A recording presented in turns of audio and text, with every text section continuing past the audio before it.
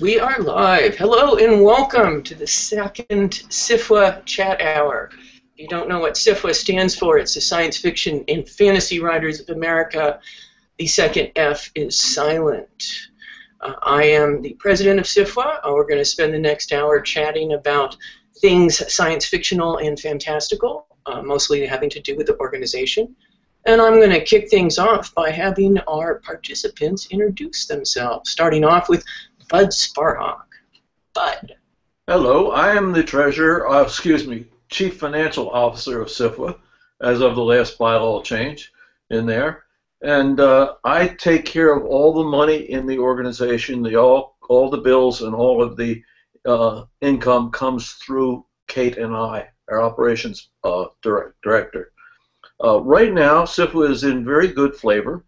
We have close to $1.3 million in total assets, of which 3/4 of which is investments in various bond markets and also in our checking and savings account on there.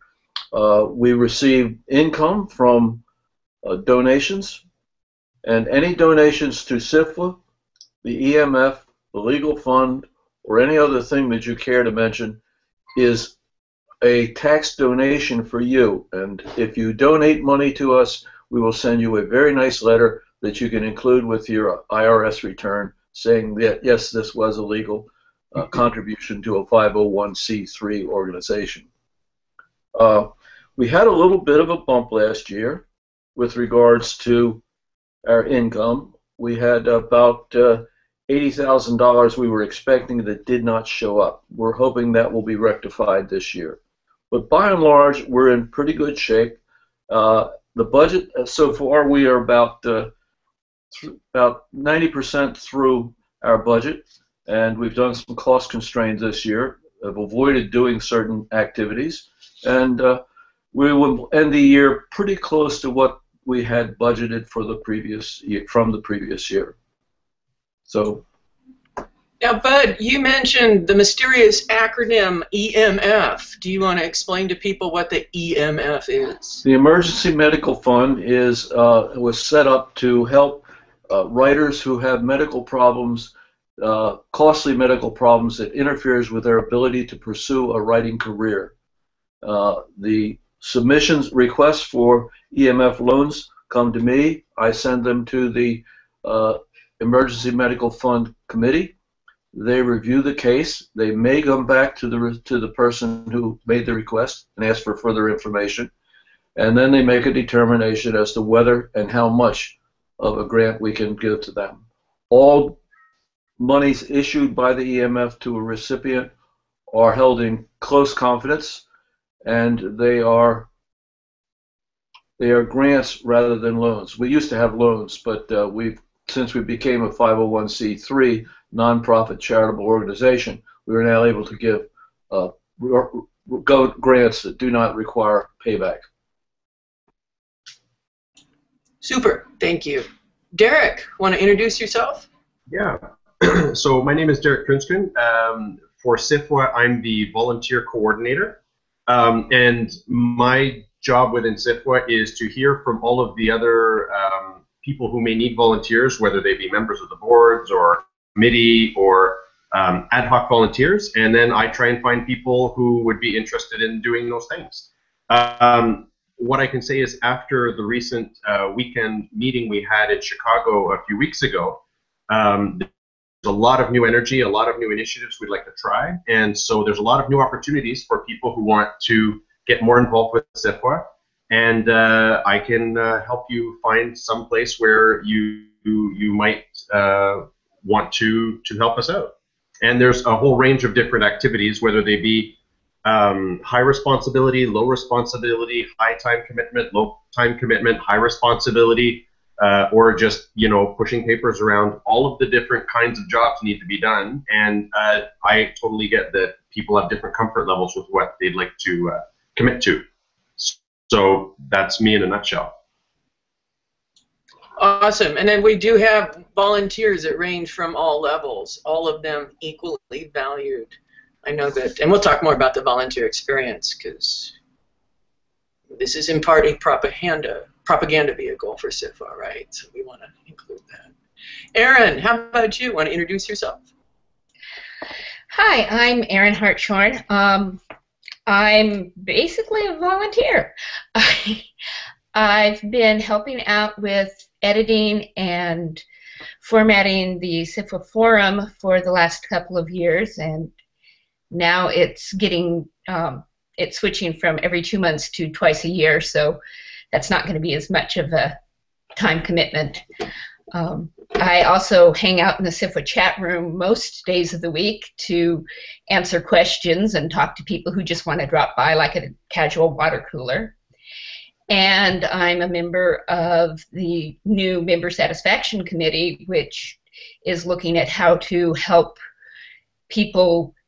encourage people to join and get them to stay, find out why people are leaving, and see if we can encourage them not to. So awesome.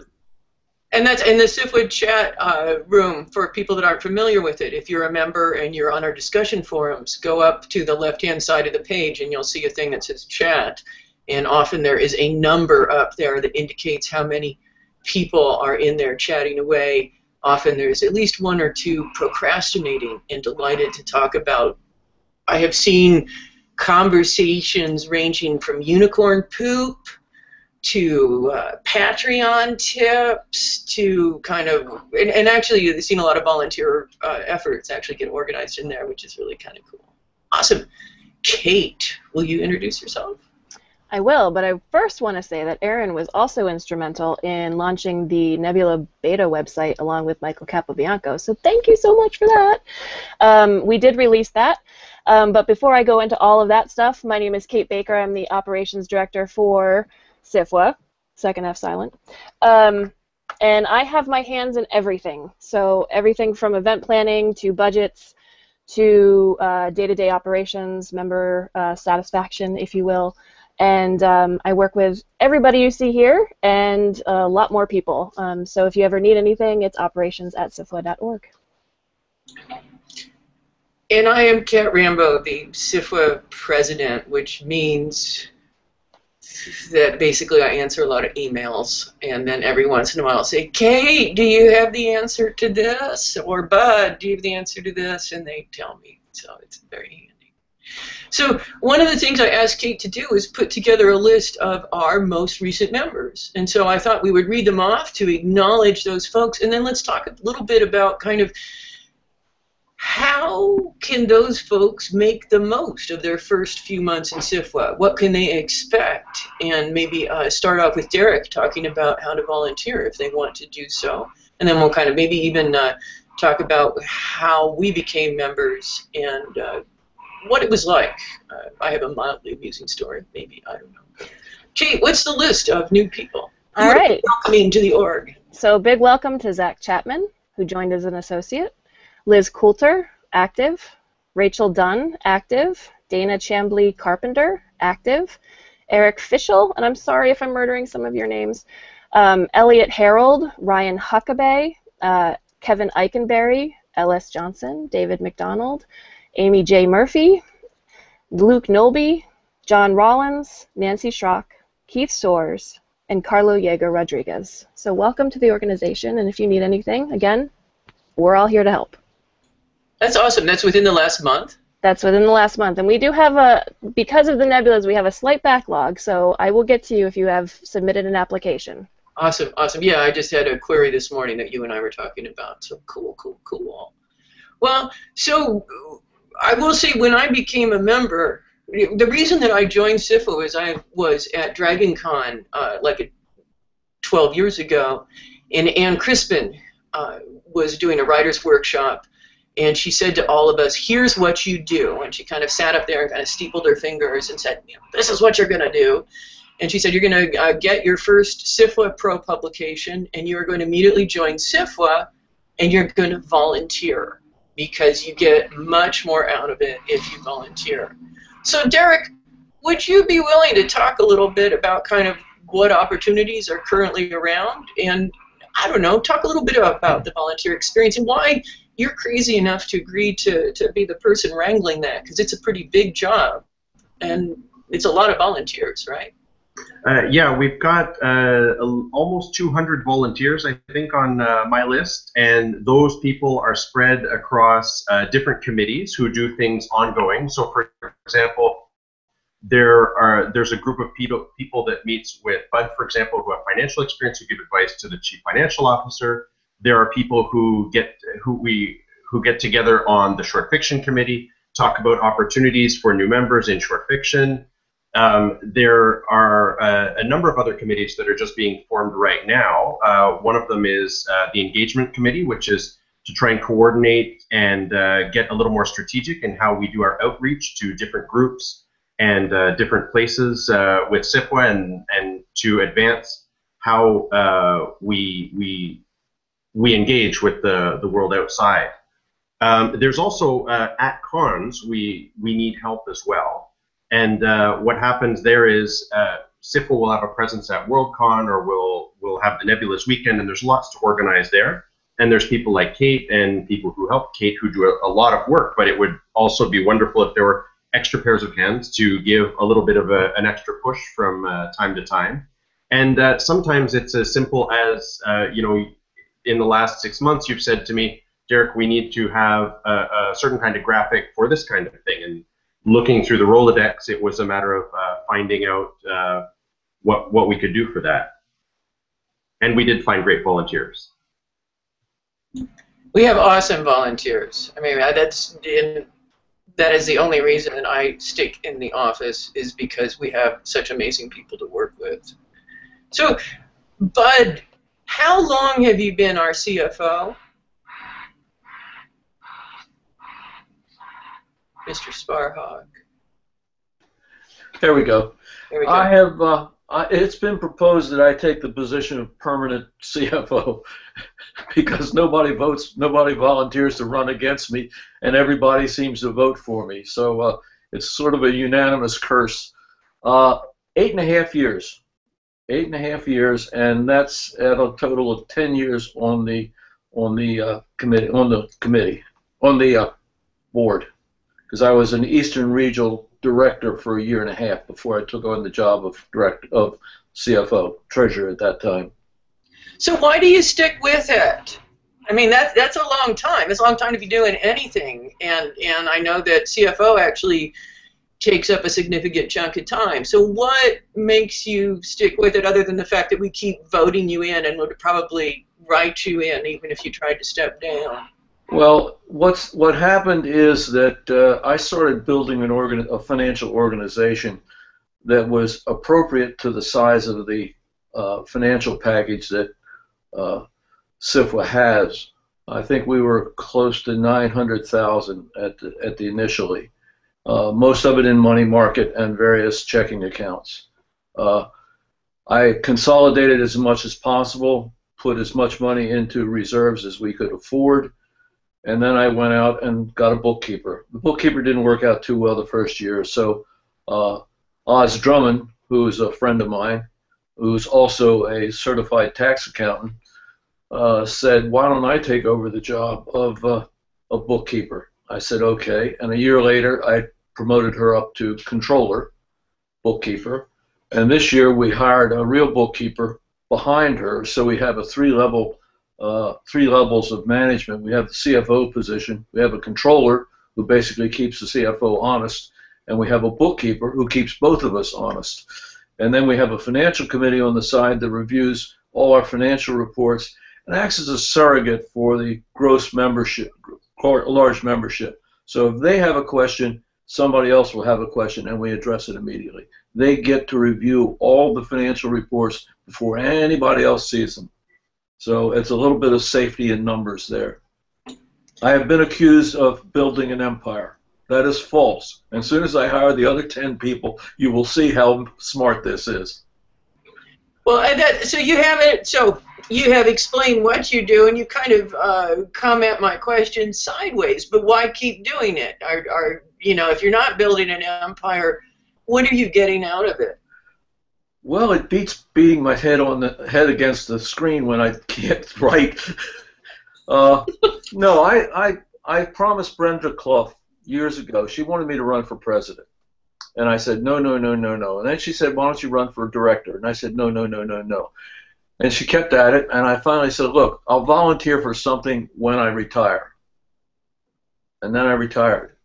And all of a sudden, the sudden truth jumps up like a brick wall in front of a speeding car. And I got on the board and found I enjoyed the camaraderie of the board members and being in on some of the mechanics of the organization. That was a time, shortly after I took over the treasurer's position, we began rewriting the bylaws, we began writing an OPPM, and we started reorganizing the SFWA into a professionally run organization. And we have continued to carry out that mission since then. So it's taken us 6 years to get to where we are now, and it's probably going to take us another 6 years before we think it's right. And I think that camaraderie is a big part of it, right? I think, for one thing, I know Kate does multiple weekly calls. I do at least one weekly call with the team, and I think they are calls that I look forward to as much as anything, despite the fact that I come away with action items. And now I'm suddenly remembering several that I need to do before this week's call. So yeah, and Oz and I and Val are in constant communication. I think the average day we exchange probably 20 or 25 messages on something having to do with the finances. Yeah, and that's, I know, like Kate and Maggie and I are always texting back and forth, sometimes just snarky stuff, observations about our day, but also bits that have to do with the running of the organization as well. So, hey, Aaron, will you talk about why you continue to do volunteer work? And how long have you been, tell us how long you've been a member and why you started doing volunteer work. I'm curious about that.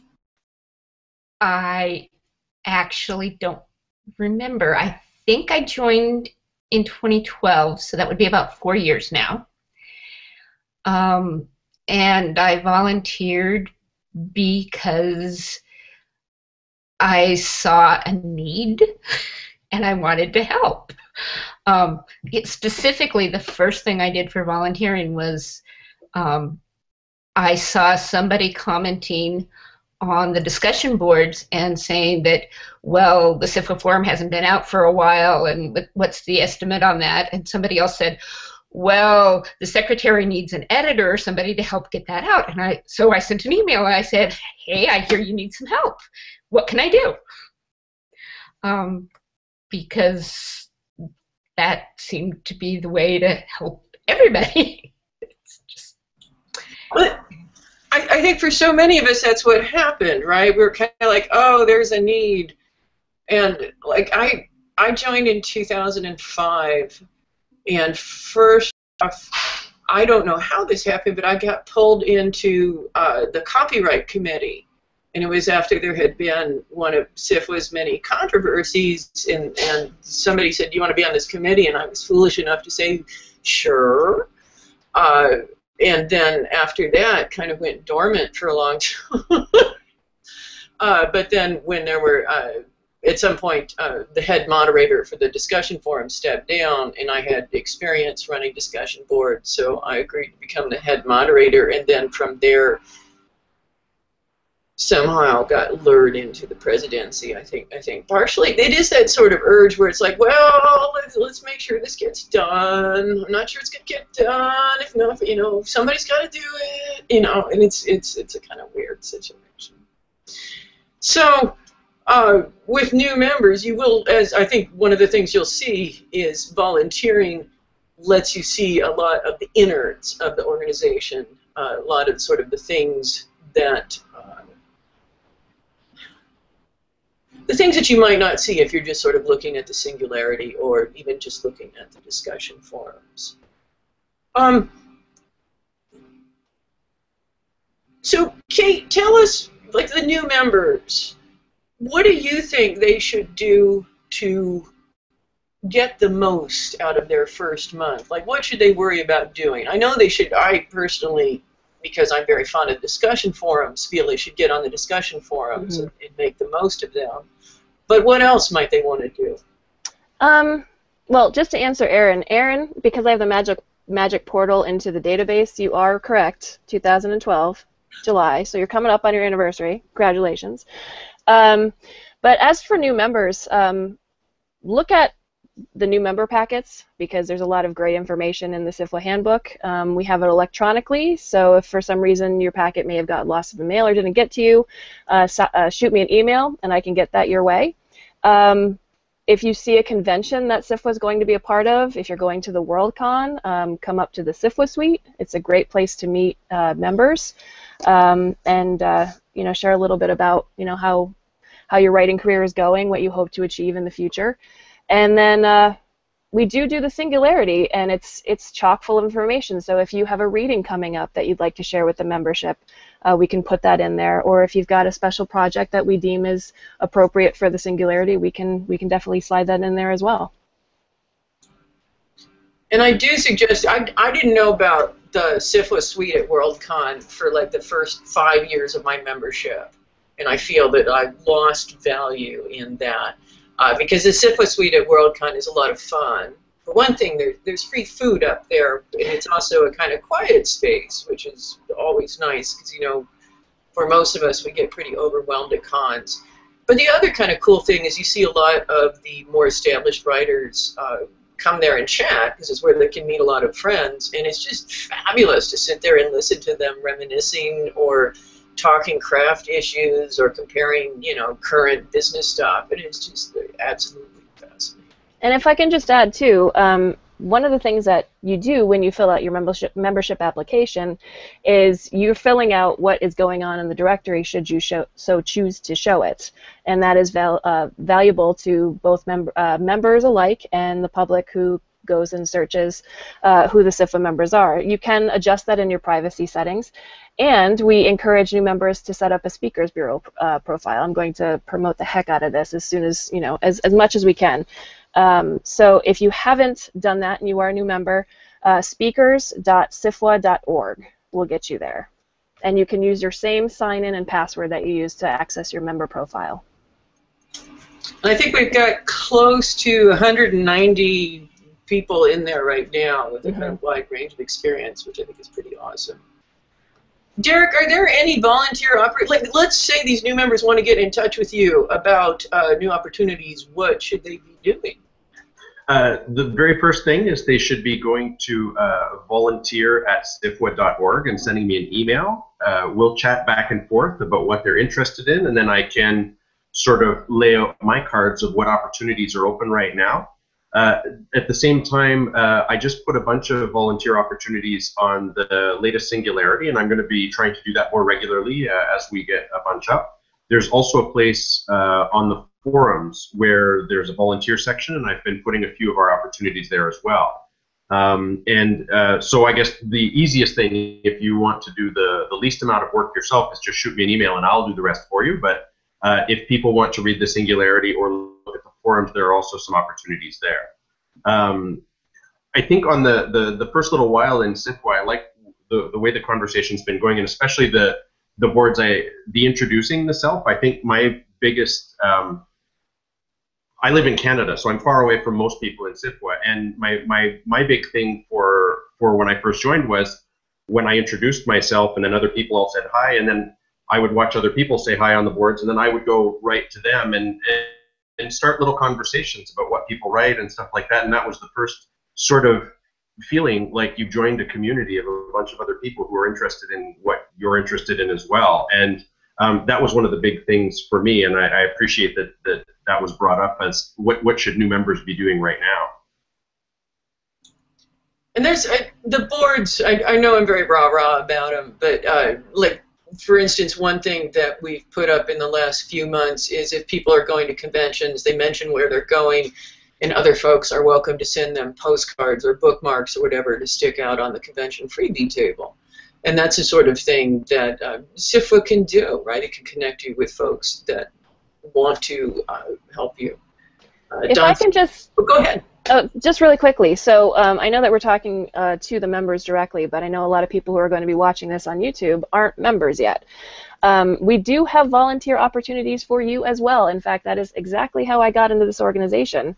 They were looking for volunteers to help with a certain project, and I sent my name in, and sure enough, I was picked based on my skill set. And then, you know, it just so happened that, you know, I was sort of chosen for this job after the fact. So, but yeah, if you are interested in the field or in the industry and you'd like to eventually become a SFWA member, you know, volunteering and getting to know SFWA members who are on these projects is a good way to understand what we're all about as an organization.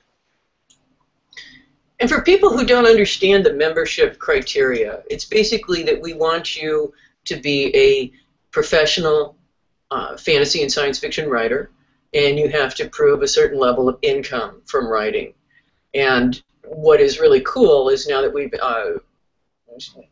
admitting people who are independently publishing and small press publishing, Kate has actually created a web portal that'll walk you through it if you have questions.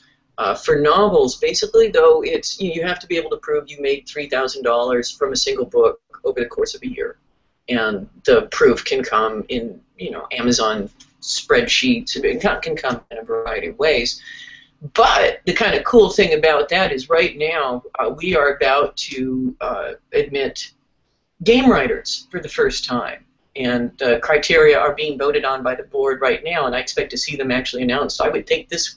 Kate, do you think it's going to go out this week? Maybe. Maybe, hopefully. But it's super exciting news, and I'm very happy that the membership overwhelmingly approved it. Yeah, you'll see information, and we'll shout it to the stars as soon as it's ready for public consumption. Yeah, then a press release will go out to all the various science fiction news outlets, and it'll be on the SFWA blog, which you can access off the SFWA website.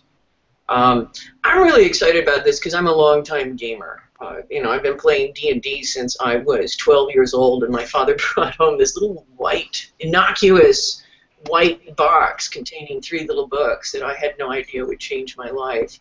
I'm curious, I know Kate games as well. Erin, are you a gamer? Oh, yes. Oh, yes. I've been playing D&D off and on since high school. My latest love is actually the Cypher system by Monty Cook. I've backed a couple of the Numenera Kickstarters that he's done, and it's a lot of fun. One of the things is that only the players roll the dice. The GM isn't involved in any of the actual what happens, which makes you feel less like the GM is out to get you. Well, that's awesome. Derek, how about you? Are you a gamer at all? I was in public school and high school, but then I think just life got away from me, and since my writing career has been moving forward, I've sort of been focusing mostly on that. But it's something I want to get back to when I retire. Well, that's it. It takes up a lot of time. I ran a MUD for 15 years, basically, and it wasn't until I finally said, maybe I should put this away, that I was able to get serious about writing. But do you play games? See, there's a voyage in a revelation of each other here. I am known to occasionally play a game of solitaire when writing gets stuck. No, I used to play D&D, but then I stopped working for a company that had a Deck 10 and pretty much stopped that. Later on, I got into Second Life, which is sort of a game, but it's not a game. And I was doing that for a year or two, and then I realized how much time I was wasting and dropped it. Actually, after that, the only thing I used it for was they had a great 3D modeling tool that you could build things with. So I would build spaceships and other things that I needed in my story, and then I would look at them and be able to describe them a little better. But no, I'm not a gamer. That's awesome, though, that you were using it for a tool like that. So for those of us that game, what games are you playing right now? I will mention that I'm playing something called Fallen London on the iPad, which is a turn-based game that I think is really fun. And then I continue to wade through Fallout, Fallout 4, mainly because it lets me do what I did in Skyrim, which is just sort of creep around at night shooting things. Kate, what are you playing right now? Woohoo! So I get on every night with Neil and Sean from Clark's World, and we do Destiny on the Xbox, and it is awesome. And I just also bought Overwatch, which I am enjoying the hell out of right now. It is so much fun. It's kind of like Team Fortress 2, and they took all these elements from different other games like Titanfall, and you just kind of run around and try to eliminate each other. It's a great stress reliever when you work for SFWA. But yeah, mostly I did PC games, and now I'm doing Xbox One, and then I've been known to do Star Wars RPG, so yay! That's awesome. Erin, how about you? What are you playing right now? My husband is putting together a kind of a homebrew using the Cypher system. It's kind of a Magic Wild West mashup that looks like it's going to be a lot of fun. And meanwhile, while he's working on that, we've been doing a lot of board games, Dead Men Tell No Tales and Betrayal at House on the Hill. We've been doing a tabletop as well, a D&D tabletop, kind of old school, with Randy Henderson, if you know, who wrote Fin Fancy Necromancy and who is just hysterical. And our friends Yang Yang and Todd and Christy, we're just having a blast with that. All right, we should probably talk about industry stuff. Bud, last time you were not here, and we abused you briefly. Well, not abused, sort of affectionately abused you. But I was wondering if you would tell us how Balticon went for you. That is, you should address me as the Bud, please. Oh, I'm sorry, the Bud. How did the Balticon go? Balticon was an interesting event. For one thing, they were quite unprepared for the vast crowd that showed up. They should have been, having George R.R. Martin and 20 of the past guests of honor there, they should have expected that there would be a little bit of excitement in town. But the first day, I think the line for buying the tickets there went clear around the upper deck of the hotel. There was so many people. And that is all, they had almost 2,000 pre-registrations, so it kind of got out of hand. It was a size, almost the size of a Worldcon if Worldcon was held in one hotel, you know. That there was a mix-up. They tried new software to schedule do the programming. Now you've got to understand the logistics of preparing for something this size. You've got to print up the little booklet that has the description of the program and the rooms and the times and so forth. That has to be done at least a week in advance. Then you've got the little pocket program, a one-sheet thing that has just the names of it and the times and places on it. That needs to be done finished about 3 days beforehand, so you can stuff all the gimme packages. Then there's the database itself, which is what the ops team ran on, and they're ones that produce what they call the Daily Rocket, which is all the changes in the schedule. Now, it's impossible to have something this size and have all of those documents and the online database, online application agree. So there was a lot of confusion of having people supposed to be in two places at the same time, or two programs being in the same room at the same time, or having, I'll give you an example of the type of thing that happened. I was supposed to be on a panel about writing at 9 o'clock in the morning. I was also on a panel that was supposed to talk about forgotten technologies at 9 o'clock at night. I picked up the Daily Rocket, and they had switched the two. So I went down. I said, okay, I'm on both panels, so no harm, no foul. So I went to the panel that was where I was supposed to be, and people came in. And they didn't look like the usual crowd that would attend a writing panel. So I said, how many people in here are for forgotten technologies? And every hand went up. And I said, okay. And I waited for my other panelists, my other 4 panelists to show up. They didn't. And more people came in, and I asked the same question.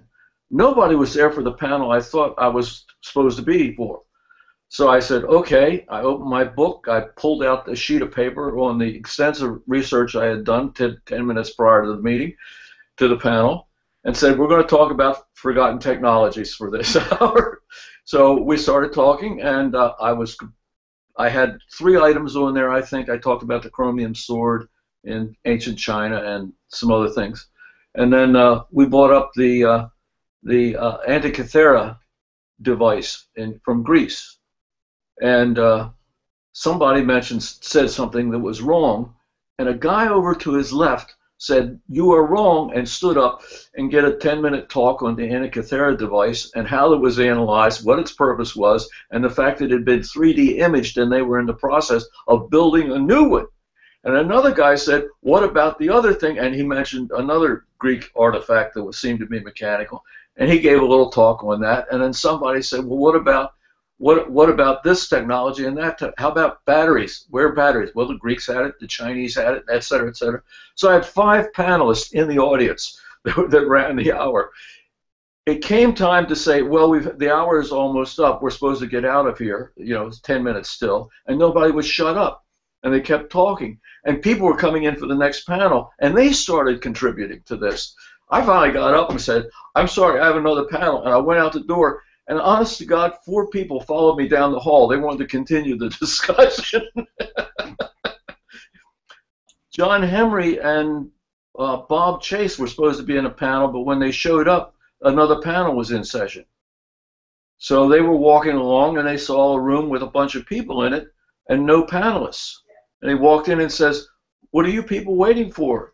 And they said, the blah, blah, blah, blah panel. He said, okay, so he and Bob went in there and had that panel. Yeah, I think that's so awesome. And the thing about science fiction fantasy writers is that we panel despite ourselves. You cannot keep us from paneling. We will self-organize if necessary. Exactly. But I think from the attendees' point of view, it was a wildly successful con. I think from the participants' point of view, there were some problems, were not unexpected. I did get one thing. I was on a signing with Fran Wild and Charlie Strauss, and I'm watching the line, and the line died down, and this tall, gangly man comes walking up with one of Charlie Strauss's book and extends it to him and says, would you sign my book, please? And I looked over, and I said, oh, my God, that's John Shirley, who's almost never at these cons. And I thought, there is the passing of the torch from the old generation to the new. Oh, that's so cool. That's awesome. Well, we do have one viewer question that I wanted to mention, and it is, people were asking, what are the exact dates for the nebulas next year, which Kate will be able to answer. We revealed last time, for those of you not in the know, that it would be in exotic Pittsburgh, and I believe it's been nailed down that it will be at the Marriott. But what are the dates, Kate, and when will it go up on the website? I actually don't have that information yet. We're looking at mid-May, but we're waiting on the contract from the Marriott. This is an ongoing process, but we did nail down where we'd like to have it. So look for maybe 2nd or 3rd week of May, and that will probably be the best time to mark your calendars. But we won't probably have any information for maybe about a month or so. But we will be putting up pre-reg with the caveat that if the weekends do not work for you, you can always come back to us for a refund. We just want to get a general idea as to who is excited as we are to come to this next one. Well, it was cool because one of the things we did this year that we've never done before was started taking pre-registrations at the event itself, and actually got some there, which I thought was awesome. Yes. We have this year, actually next week, we've got the Locus Awards here in Seattle, which I'm looking forward to. But in the course of mailing back and forth, Aaron asked an interesting question, which is the Locus Awards and a lot of the other awards places, I don't know, awards institutions or whatever, have a Best Collection Award, and sometimes even a Best Anthology Award. And I will because I only learned this when I did my own collection. An anthology is something that has multiple authors, whereas a collection is something that is a single author's offerings in one book. But why don't we have a Nebulous for Best Anthology? Do you think it would be a good idea? And I will let anyone on the panel shout out their answers to this. Bud, you always have an opinion on things. Do you want to? I think it would be very, very not cost effective to give Nebulous to 45 people who contribute to the anthology. It would be an editor's award, not a writer's award. That makes sense, and I think like with British fantasy, right? They don't give out 45. Not 45. You don't get 45 books and stories in the anthology. Maybe 20, 25. Right. There was one anthology that had 365 stories in it. Okay, fair enough. The story a day calendar does. Yes. Who else would like to speak about the impracticability or lack thereof of Best Anthology Award? I'm a short fiction lover myself. I just don't know if that would work for us. There's the extra added cost of another trophy. Bud. And then, no, the anthologies can get pretty big, because I'm going to totally tout this later when we talk about our stuff, but this is a doorstop, you know, and it would definitely be an editor award. So, I mean, maybe if we were to expand our offerings towards the industry professionals that also enjoy the membership of SFWA, maybe that would be a good thing, but I'm not going to give an opinion either way, I think. And we do have editors and publishers in the organization, right, as the affiliate members. Affiliate members, yep. Yeah, which is for a good way, again, for networking, which is handy. Eric, it looked like you unmuted for a second as though you were going to say something, but I might have hallucinated it. No hallucinations. I was getting mixed up between collections and anthologies, because I think we have a lot of anthologies that come out, enough to argue that it's worthwhile to take a look at an award. In terms of collections, I don't actually know the number of collections that come out, but if we're only looking at, let's say, 24 or a dozen, then do we really have enough to say that on a year-to-year basis is there enough to do something? But if the argument is about anthologies, then we probably do have enough. I think the criteria for an anthology would be very difficult to elicit. Do you judge the quality on the best story on there, the number of first-rate authors in the book? Do you judge it on how many authors are in the book? Do you judge it on how well the theme works, or if there is a theme? I mean, there's all kinds of criteria one could use, all of which are equally valid. So I think it would be very difficult to come up with some sort of objective way to judge anthologies. We could give it to those people that have paid the best word rate. I'm in favor of that. Actually, that would be kind of cool, a special award. I don't know. Then you get somebody gaming it for sure, right? It'd be like the tiny 6-word story anthology or something like that. Aaron, did you have an opinion about this? You're the one that raised the question. What do you think on the matter? Well, I don't know about anthologies. I think that could get really complicated. But I think that collections would be, you're only looking at individual authors. And so you're looking at a collection of short stories by one person, and you're kind of looking at their work as a whole, what they think is their best. And so I think that is a legitimate thing that we could be looking at and judging. For example, this year I know Kin Lu has one coming out, and I'm really looking forward to that. And yeah, I think that is something that we could do. But yeah, again, I don't know about the time. Sorry about that. I didn't mean to tromp on your words. I would be curious to hear what the numbers are actually on the number of collections coming out each year, because I think, I don't know, it seems to me like there's a goodly number, but I don't know. This seems like a good point to segue. I asked people to come in with stuff that they read recently that they wanted to kind of give a shout out, and I have 3 books I wanted to mention. And the first is, I'm rereading Joe Clayton's series, the Diadem series. I don't know if you guys are familiar with it. And I remember these vividly because I first read them in high school, and they all had naked ladies basically on the cover. And I remember kind of as a high schooler this being a bit of a crisis, right? Because you don't want to draw attention to yourself. And I was at a Catholic high school as well, so this just was not going to fly. But they're terrific. I've been rereading a lot of series lately, and Clayton is one of the folks who really can pull it off. Speaking of anthologies, this is from a local press called Broken Eye Press. It's an anthology called Tomorrow's Cthulhu, Stories at the Dawn of Posthumanity, edited by Scott Gable and C. Dombrowski.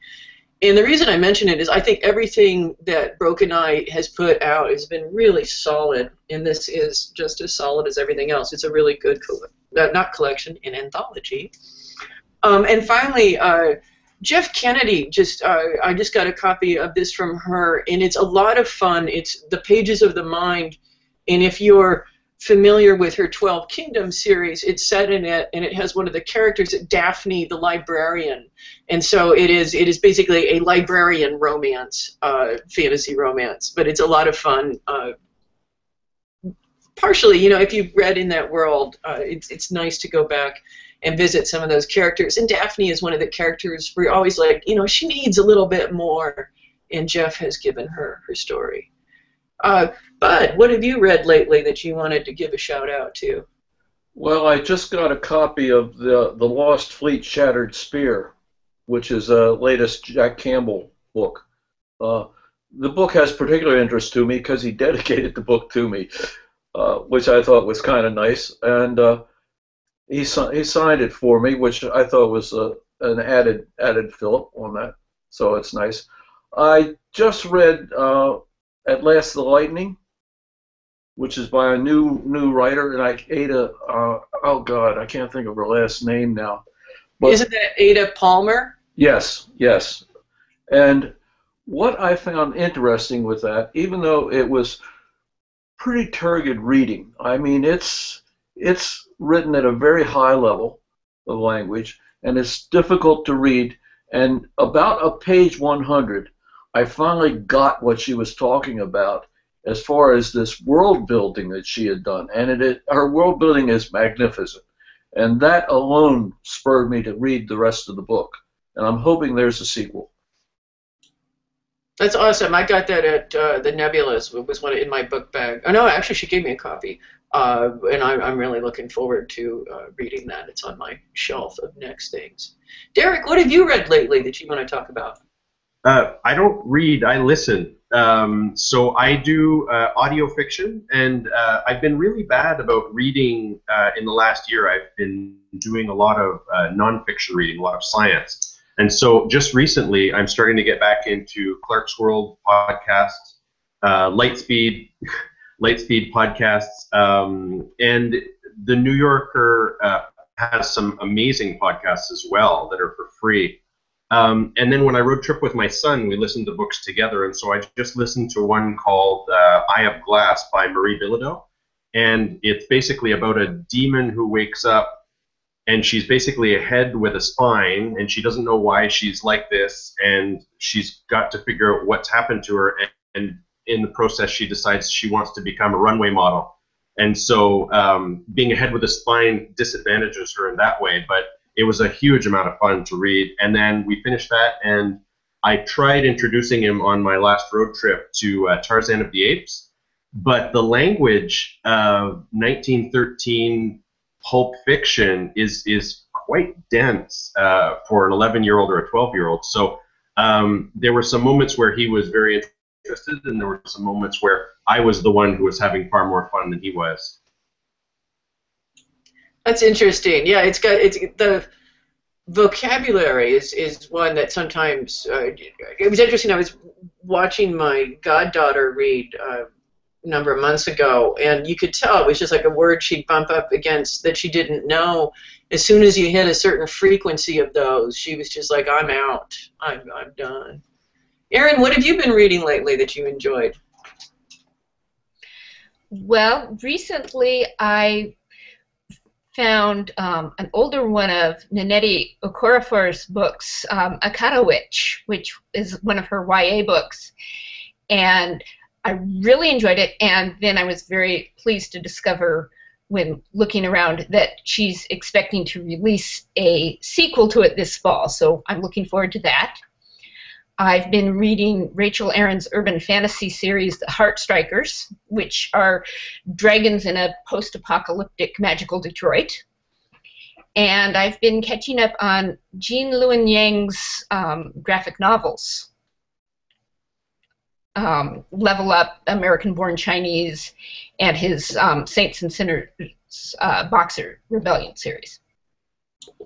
Those sound fascinating. I'd like to talk to you more about those later on, add them to my reading list. Kate, what have you been reading lately? Okay, so again, I don't have time to read. I do a lot of short fiction stuff, but I just wanted to tout this one because this has got like all the short fiction you could possibly like want, and we're talking from like Analog, Asimov's. There's Mission Tomorrow, an anthology, Meeting Infinity by Jonathan Strahan. The End Has Come, John Joseph Adams. I mean, these are all like SFWA members that are awesome, and by authors of like Kelly Robson, Ken Liu, Ann Leckie, Seth Dickinson. So if you haven't gotten that, go get it. But one of the things I really love about working for Clarkesworld too is we do the Chinese translation project, and getting to see the stories that are coming out of China and all of the other translations that are happening. It seems to be this building concept within other magazines. It's really exciting to see, you know, stories we maybe wouldn't have seen, you know, 10, 15 years ago. It's the culture, the imagination, and these stories are really, really well done. That's awesome. I'm excited about that because I think most of you know I'm going to China in September for the first time, and for the Chinese nebulas, which I think is going to be really exciting. So I've been trying to steer my reading in that direction. So Kate, are there any deadlines that our members should be aware of that are coming towards them in the next month or so, SFWA resources that they might want to be aware of? I know we just did a new release newsletter, just went out. Is there stuff? Oh yeah, absolutely. So we're going to be at ALA in Orlando, June 24th to the 28th. So if you did want to have any sort of promotional materials at the table, the deadline to get that to us is June 15th. You can send Tara LeMay an email at tara.lemay@sfwa.org. We also have, let's see, the next Singularity is going out in 2 weeks, so if you have anything that you'd like to include, including that reading list, appearances or anything that you'd like to do, if you can get that to me at operations@sfwa.org by, I'd say, the 20th, that should be good. And then we have our business meeting at Worldcon, which is going to be Saturday, August 20th. Room is to be determined as of now, but if you have any agenda items that you'd like us to bring up at that meeting, you have to get those to secretary@sfwa.org by Friday, July 15th, 2016. And those are the only deadlines I can think of off the top of my head. Yeah, I can't think of any myself, but I operate... Oh, I do have one more. I'm sorry. So the Relear program, run by Matthew Johnson, I'm just going to give a brief example of what this is. So I guess France has scanned many books it considers to be orphan works in order to make them available through a public database. The database has been found to contain many titles that are clearly not orphan works or in the public domain, including a number by prominent SF and fantasy authors. So you'll have until September 20th, 2016 to inform them that you'd like to either have, I guess there's some compensation, or to have it taken down. If you want any more information about that, you should write matthew.johnson@sfwa.org. Thank you. And then I think that kind of underscores that one of the things that we try to do is protect our members and their copyright. I know in the most recent issue of the Singularity we had calls where we mentioned sites that where we had found member stuff, and where we urge people to check and see if you have stuff on that, mail me so I can add it to sort of the collective complaint. So we're at our last kind of 6 minutes, and I don't. I did want to mention the Locus Awards again, and I'm looking forward to them. They're always here, or at least as long as I can remember, they're here in Seattle. And one of the things that, one of the traditions of them is not only do we have Connie Willis as sort of the MC, but everybody has to wear Hawaiian shirts. And so people spend months ahead of time trying to find the gaudiest, ugliest, most horrible Hawaiian shirts that you can, right? I've been kind of haunting the thrift shop for the last 6 months or so. But some people who are masochistic will deliberately leave their Hawaiian shirt at home because this gives you a chance to be scolded by Connie Willis. And of course, you know, being scolded by Connie Willis is an experience in and of itself. But I remember one year Neil Gaiman was here, and so she'd actually gone out and gotten him a black-on-black Hawaiian shirt, which he then failed to wear to the ceremony, if I'm remembering correctly. Are there any sort of this is I think last time we devolved into a discussion of plushies at this point, and I'm happy to talk about plushies. Oh, nobody asked Bud about joining SFWA. He is reminding me. Bud, how did you come to join SFWA? Tell us about joining SFWA. Well, I've always been interested in science fiction, and I thought I'd write a couple stories and sell them and join the organization. That was back in '75, and it took me about 35 stories and probably nearly 100 rejections before I sold the first one to an analog. Ben Bowe was the editor then. And a year later, I sold another one. So that satisfied me. So for 13 years, I didn't write anything. And then in '91, I said, well, I wrote a couple pieces for the Chesapeake Bay magazine, and they sold. And I said, well, I'll start writing something for analog again. And lo and behold, out of the next 6 stories, Stan Schmidt bought 5 of them. So I thought it might be wise to join the organization now that I was a real writer. And I did not know that my earlier membership qualified me. So I said, well, I've got at least 3. That ought to get me in there.